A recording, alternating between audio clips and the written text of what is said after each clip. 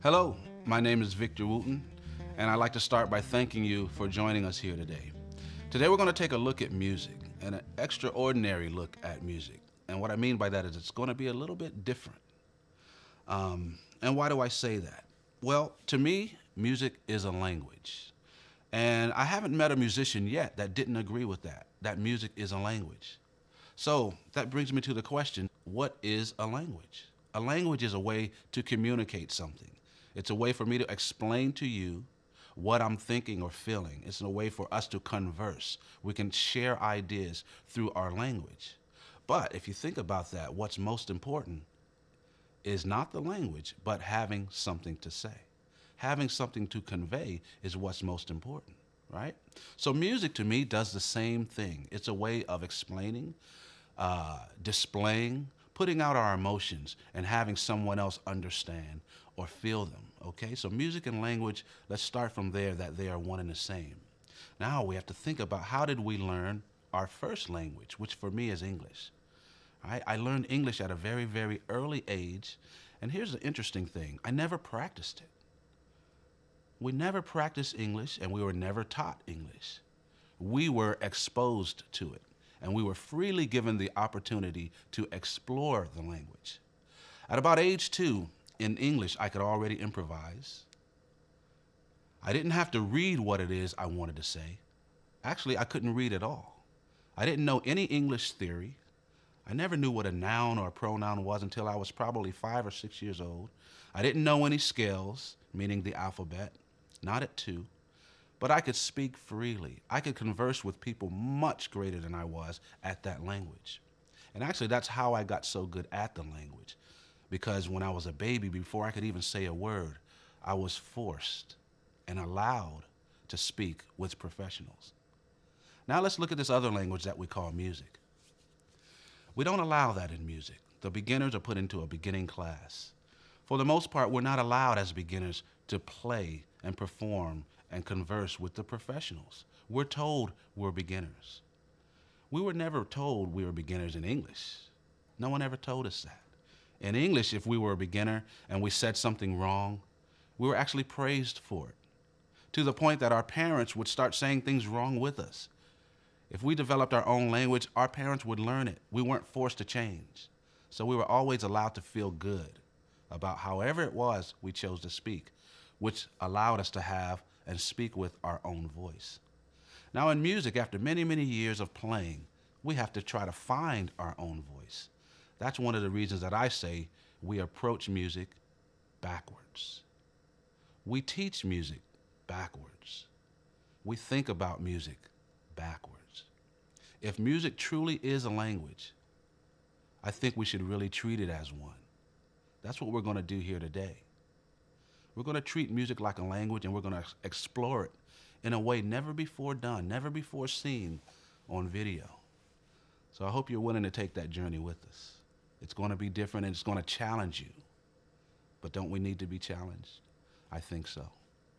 So I want to thank some people involved here. My good friend Anthony Wellington will be sitting up here in front with me, helping me explain some ideas, sharing some of his unique ideas with you. And we have a group of bass players that are going to be sitting here with us. I want to thank Joe Sanchez and all the other bass players and everyone here involved with this video shoot for allowing me to express myself this way. If you're ready to take this journey, you're ready to go along a different road, down the rabbit hole, we might say. You're going to take the red pill or the blue pill. Here we go. Let's do it.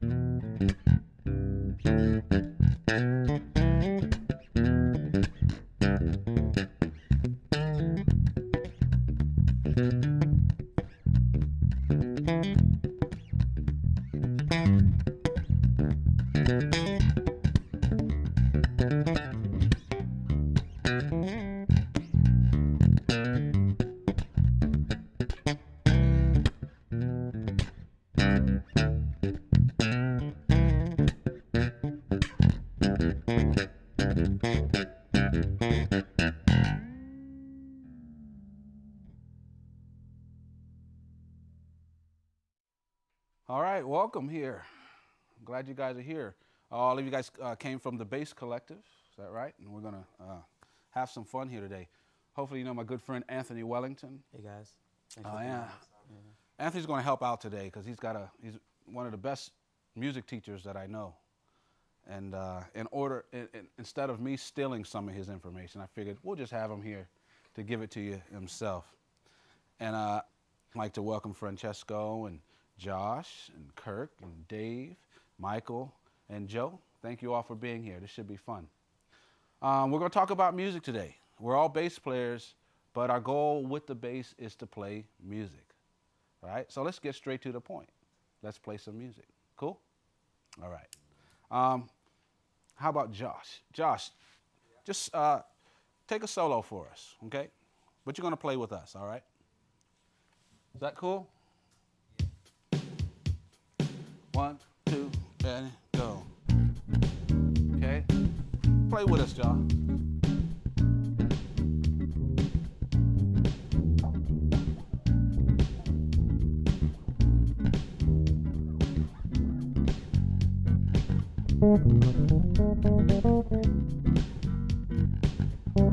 Okay, stop for a second, Josh.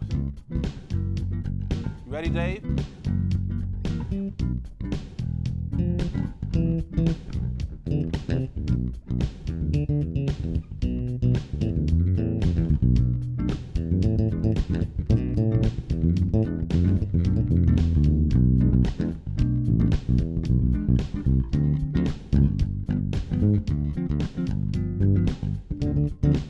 Okay, Michael.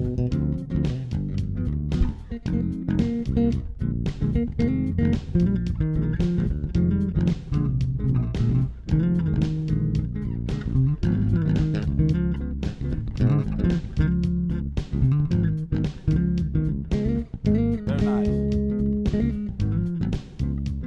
Ready, Kirk?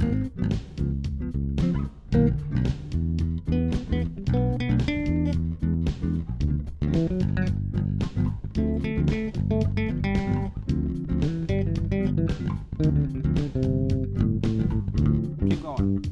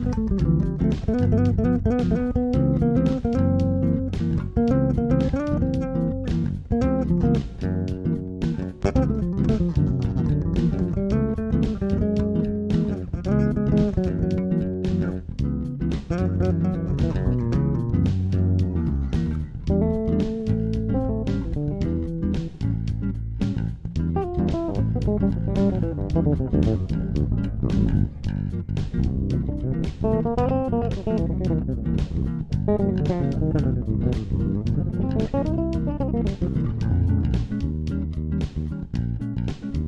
cool, cool. What was going through your mind when we say play? What's the first thing you think about? What goes through your head? Anybody, just raise your hand if you have an idea. Think about what goes through your head when we ask you to play. Anybody? Okay, Kurt? Trying to find the key. Trying to find the key. Okay. Anyone else? Any other? All right, Dave. Oh my God, Vic Wooten just asked me to solo. Right, right. That doesn't happen much, right? But other than that, though, anything else that goes through your mind? What are you using anything to solo? What goes through your head? Yeah, trying to find, your key, some sort of progression that you're doing. Okay. Everybody else kind of agree? Or is there anything different that we haven't said yet? Yes, Dave. Try to find the form of the song. Find the form of the song. Okay. So the form of the song meaning what? Like how long you spend on the chords, or Okay. where the chords are going, or Okay. how they're related. Okay, great. All right. But what I'm finding out is a theme that every time I ask this question to people, it comes back to the same thing. It's dealing with the notes, the key, the pitch, the chords that we're supposed to play. Basically, we're all trying to play the right notes. There's nothing wrong with that, all right? The only thing I would say is that the audience or the listeners or the other musicians don't want to wait for you to find the right note. All right? I like to tell people a lot of the times, people who know nothing about music, a lot of times have an advantage over us that claim to know a lot about music. If I asked you to dance to this, what question would you have to ask? None. The music tells you everything. You know what the feel is, you know what the groove is, and your body moves. But if I ask you to play, you can't play until you find the key. Everything you need to know about the song, about the feel of that song, everything you need to know except the key is available to you. But if we're only relying on knowing the key before we can play music, then we're wasting a lot of time. We're not utilizing all of the tools that are right there in front of us, right? You know it's in 4/4. You know it's a danceable thing.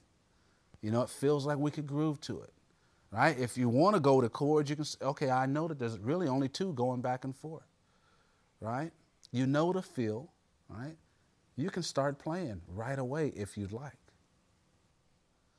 But I want to add this. If you have to search for the root, groove while you're doing it.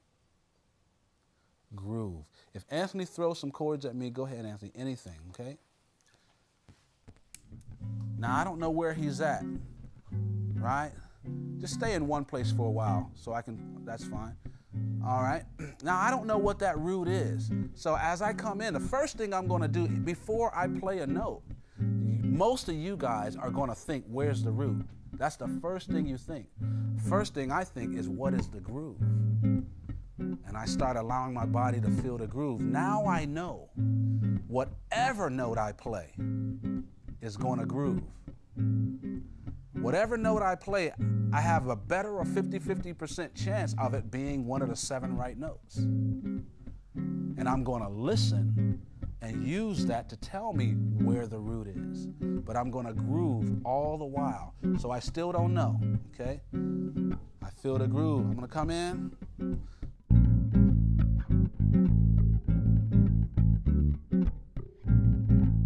Made a part. All right? That note told me where it was, my first note. As soon as I hit that, I knew it was there, right? But I didn't go like this.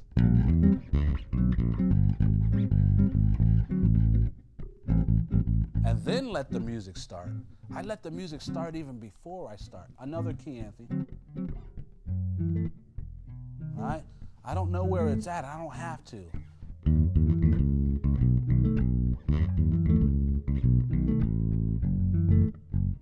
Right? I groove the whole way there so that the person listening, the person drinking their coffee or their wine, or the person dancing they don't feel anything different because the groove never falters.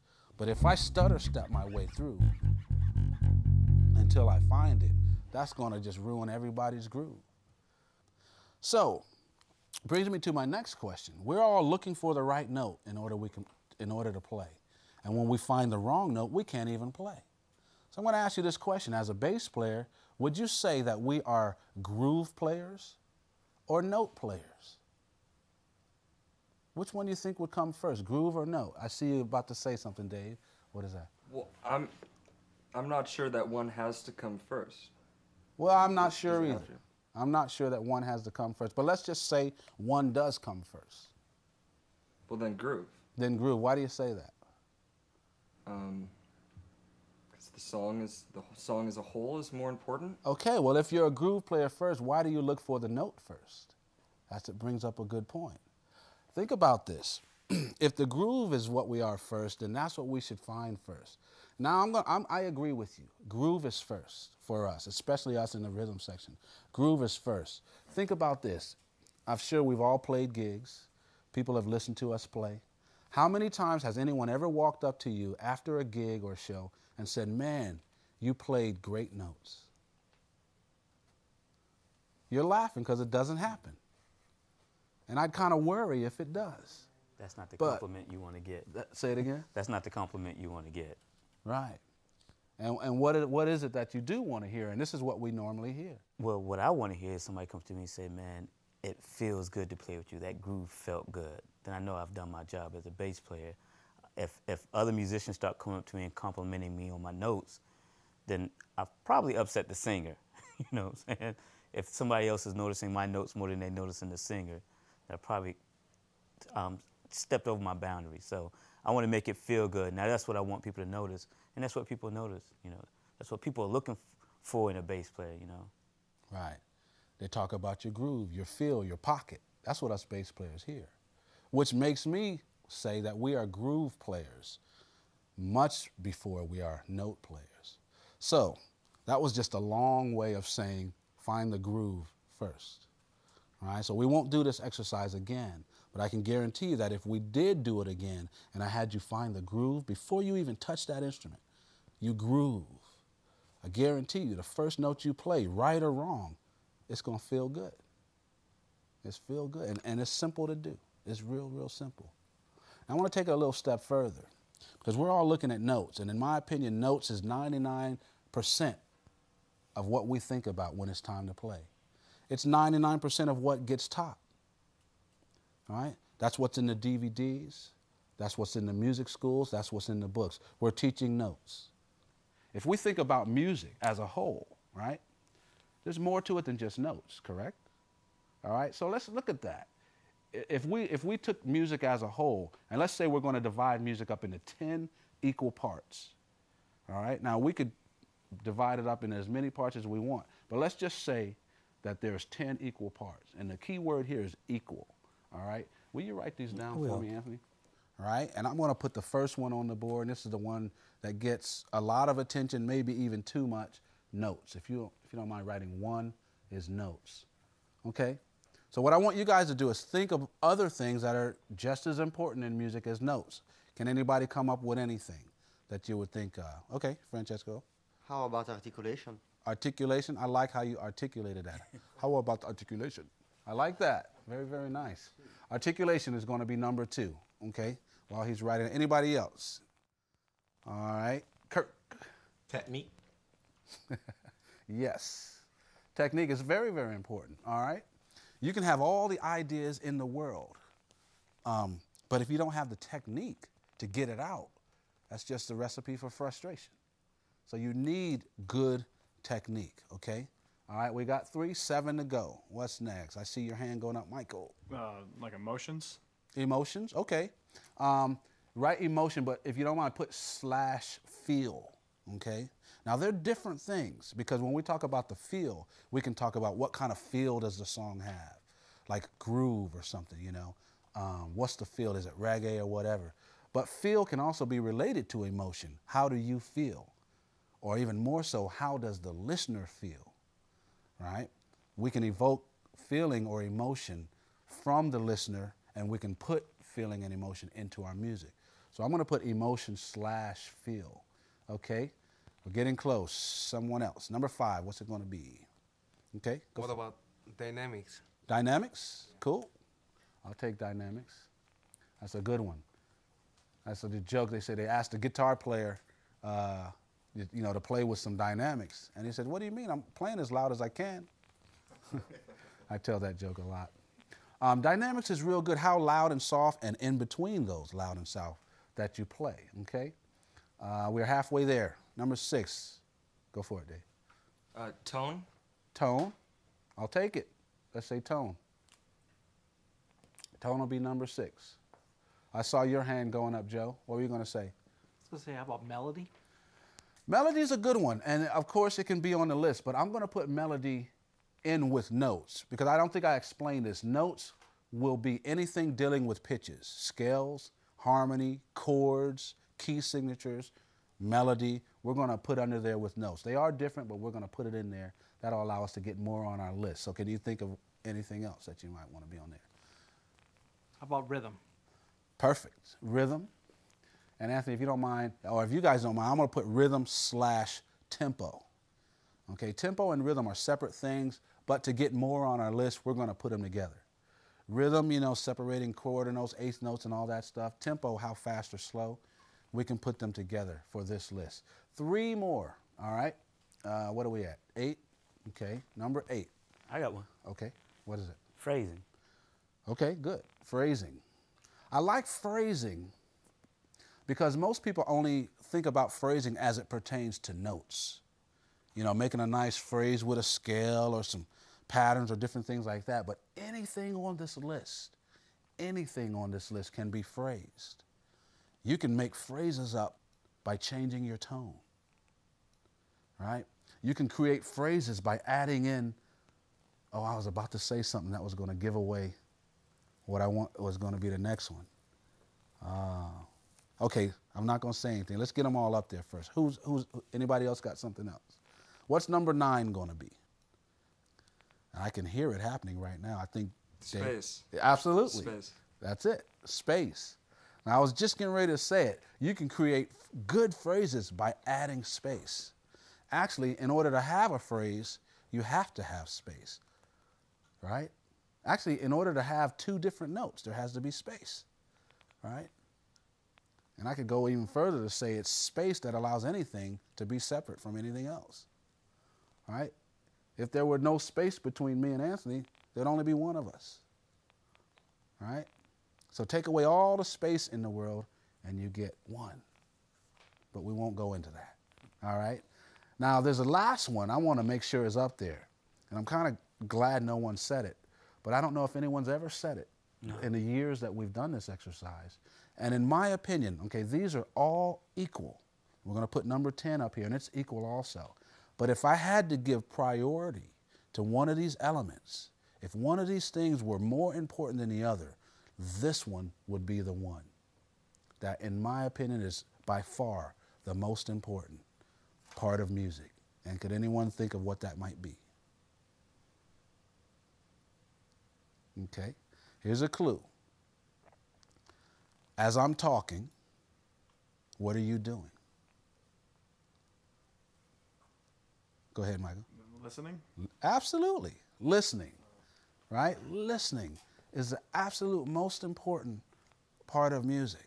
Now, Beethoven created a few symphonies deaf, but I guarantee you he could hear in his head. He knew what it sounded like, right? So there are different forms of listening, but listening is the most important thing to any relationship. All right, and I'm going to come back to that a little bit later in this dialogue. Listening to me would be far at the top, all right? Now, let me ask you this, too. A lot of people study music theory, right? Probably. I've studied very little. I know very little music theory. But in most of our music theory classes, out of these elements up here, I'm just calling them elements, we've got 10.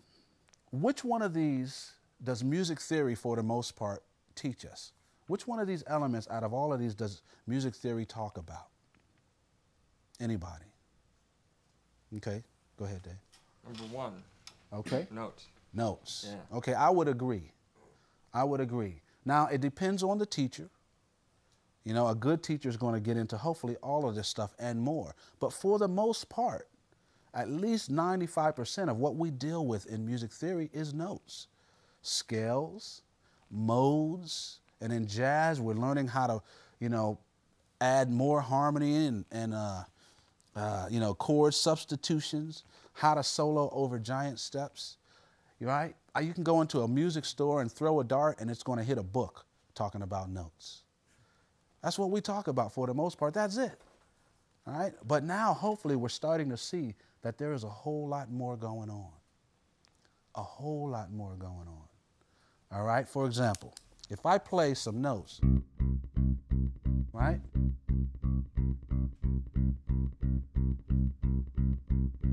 Ain't nothing going on. I can change the note.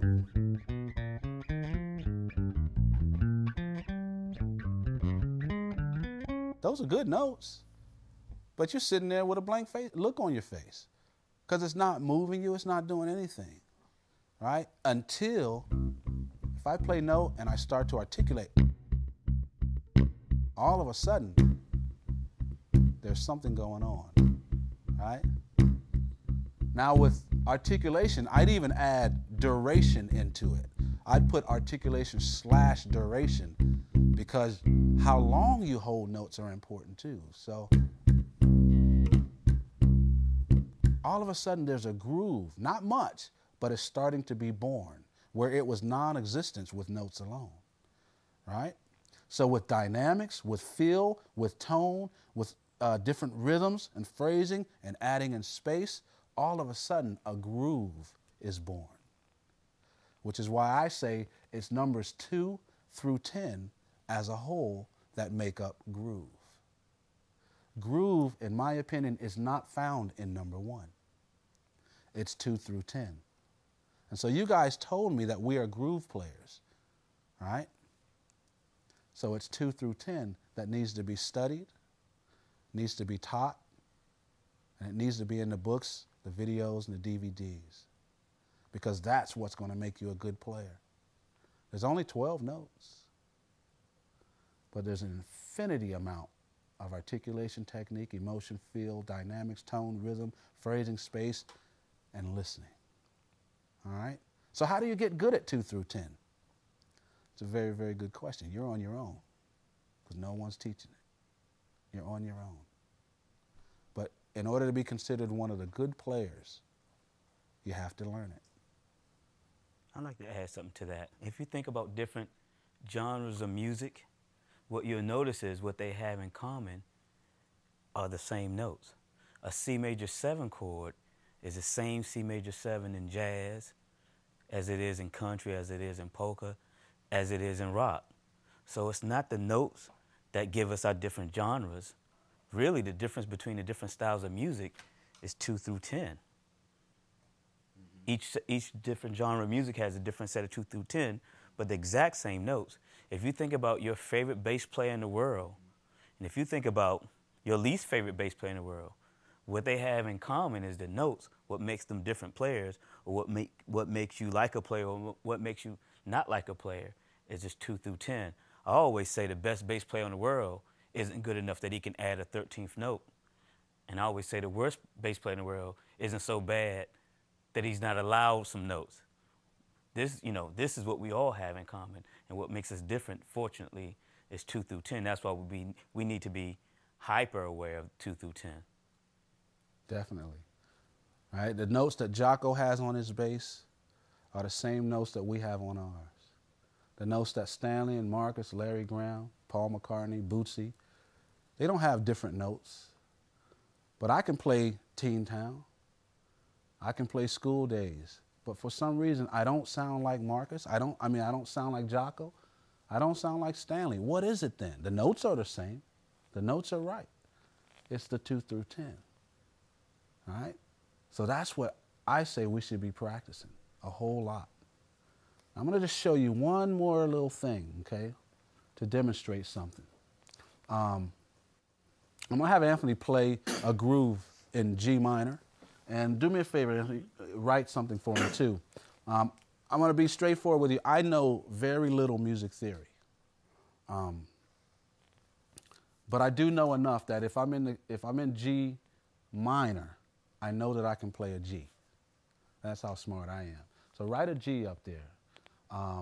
So in the key of G minor, what other notes can I use? Anybody? Just whatever. What else is in there? I know I got G. What's next? Go ahead, Joe. A. A. Okay. I see you. B flat. Okay. What else? C. Right. D. D. Keep going. Yeah. D. E flat. E flat. E flat. Okay. And is that it? F. Thank you. Okay. And then after that is G. So in the key of G minor, I have G, A, B flat, C, D, E flat, F, and then G again, right? Okay. So what I'm going to do, I'm going to solo for you right now as best as I can. This is going to be an honest attempt to solo as best I can at this moment. But what I'm going to do is I'm not going to use any of those notes. I'm only going to use the 5 that you didn't mention. Okay? And I'm going to solo. Okay? Yeah.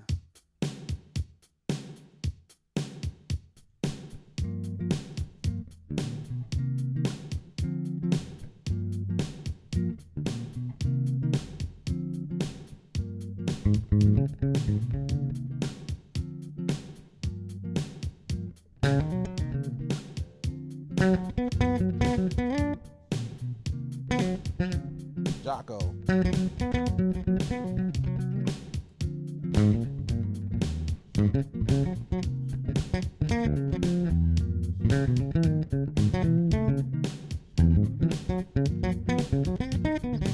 Ah.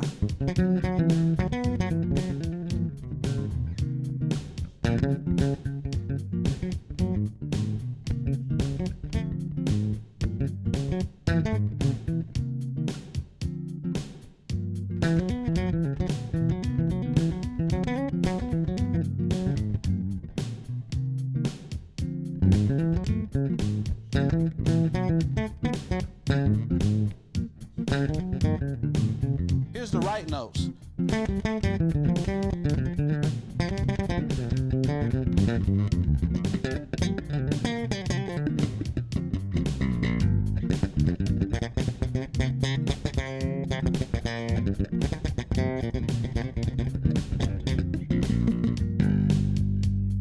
Yeah. Okay. All right. That's 2 different approaches to a solo. All right. You heard the first approach, and then I changed to the second approach. Out of those 2 approaches, which one did you say you liked better? Which one? Say it again. First one. The first one. Anybody else? Yeah, the first one. First one, okay. So I guess that's a consensus, that the first one. But listen to this, okay? Because I want to make sure you want to say what you're saying. The first solo had all the wrong notes in it. As best as I could, I didn't use any of those notes. And the second one, I can guarantee had the right notes in it. But you're telling me you like the wrong note solo better? You want to stick with that? Here's your chance right now on camera to change your mind. Hold up, all of you guys are presently studying music, and you're willing to go back and tell your music teacher that a solo with the wrong notes was better than a solo with the right notes? Yes. Okay, all right. So now that brings me to my second question, okay? You like the solo with the wrong notes in it. So it brings me to this question, why was it better? Okay. Well, I mean, it's like the 2 through 10, and the solo with the with all the wrong notes, you were, what's the word, being more judicious in your approach for 2 through 10, and the one with the right notes, even though it was, you know, in the right scale, in the right key, I think you were purposefully, you know, falling short in 2 through 10 to illustrate your point. Right. And in words that I can understand. Judiciously. That's a big word. I thought I was in court. I thought I was in court all of a sudden, man. That was good though. Woo, man. But you're absolutely right. What I hear you saying is that in the first solo, with all the wrong notes, 2 through 10 was present. So that made the wrong notes sound right because they felt right. In the second solo, when all the right notes were present, 2 through 10 wasn't. And it even made the right notes sound horrible. So what that says, what I hear you saying, okay, I'm getting this from you. What I hear you saying is that whether the note sounds right or wrong depends on 2 through 10. Is that what you're saying? Okay. I'm going to repeat it. Whether the note works or not depends on 2 through 10. Okay? But we spend 95% of our time chasing notes, studying notes, wanting to learn more scales. That's all good stuff. That is all good stuff. Learn all the scales, all the notes you can. But do not exclude 2 through 10. You need to become a master of notes, but you also need to become a master of articulation, technique, emotion and feel, dynamics, tone, rhythm, tempo, phrasing, space, and you definitely need to become a master listener. Once you can master 2 through 10, you'll be like Miles Davis, and then you'll realize, I don't need many notes. That is a master musician.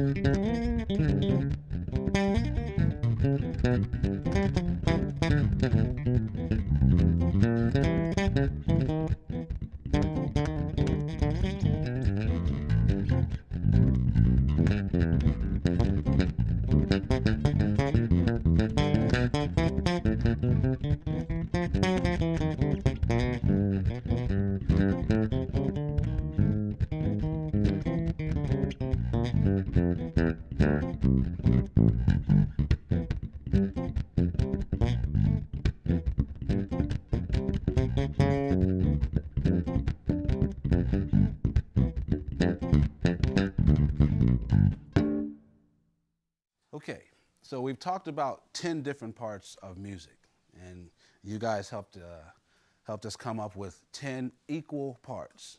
And in my opinion, the one that we think about, are taught about, and explore the most are notes, all right? That's first on our list, so I'm going to say let's talk about that. Let's spend a little time talking about notes, because my goal here is to give you alternate things to think about. What I'm telling you is not to take the place of what you've been taught, because you've been taught great stuff. I heard you guys warming up, and you're all great players. So the things you've been doing are working. But I just want to give you some things to add to it, okay? So don't let any of this stuff replace anything, all right? But everybody's talking about notes. Every book is teaching you scales, chords, harmony. You know, we want to know how to solo over giant steps or whatever. So I'm not going to spend a lot of time on this, all right? But I have a question I want to ask you, something I do want you to think about. How many notes in our Western style of music, how many notes are there? Anyone? 12, simple. We have 12 notes, all right? On a piano from C, you know, C sharp, D, backed up to C is 12. That's all we have, those 12 notes. Here's my next question. This is for anyone. Somebody raise your hand and give me an answer. How many of those 12 notes would you say you are comfortable with? You know, as a younger player, maybe you rely on recognizable shapes, like the pentatonic scale or something. Right, shapes. So yes. perhaps 5. Okay, right. 5 is good. We get that a lot. 5, we get 12. Sometimes we get 7. But the reason I say 1 is because you can't play your pentatonic scale until you find one particular note. And what is that note? Root. Say it again. The root. The root, right. So when we were changing keys, when Anthony and I were changing keys, most of you couldn't even play until you found the root, right? So that's why I say you are only comfortable with one note. Now that one note changes depending on the key, but it's still only one note. Once you find it, then you can play. Now I hate to sound mean, but that's a shame. You guys are good players. You've been playing a long time. I can hear it. But you're still only comfortable with one note out of the 12. You shouldn't have to find that one note before you can play. All right?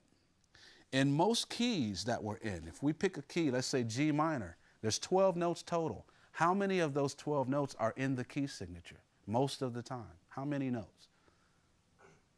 7. 7, right. 7, right? So there's 7 right notes and only 5 so-called wrong notes. That means even if I guess, I'm going to hit a right note more than half the time. So if I'm looking at a piano where I have the white keys and the black keys, if I'm in the key of C major, 7 of those white keys are in that key. Only 5 are not, right? But let's say what happens if I happen to land on a wrong note. If I happen to land on a black key and I'm only supposed to hit the white keys, if I'm standing on this black key, what's on either side of me? A white key, absolutely. All the time.